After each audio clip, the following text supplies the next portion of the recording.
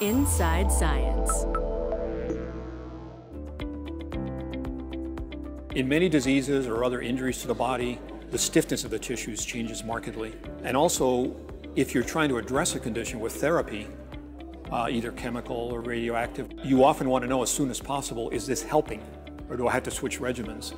And there's been a fair amount of work by ourselves and other groups showing that, yes, indeed, elastography can sometimes tell you earlier than anything else whether the therapy is working.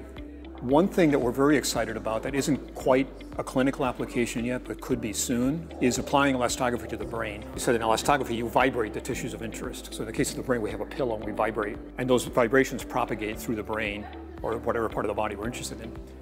There's one kind of tumor, meningiomas, that's a benign tumor, but they can get quite large enough that it actually presses on the surrounding brain tissue. And chatting with the neurosurgeons, they said, you know, these meningiomas are kind of funny. Sometimes when we open up the skull, they're very soft and we can take them out very easily, but they range all the way to rock hard, and it takes us hours and hours of very carefully chiseling them out, if you will.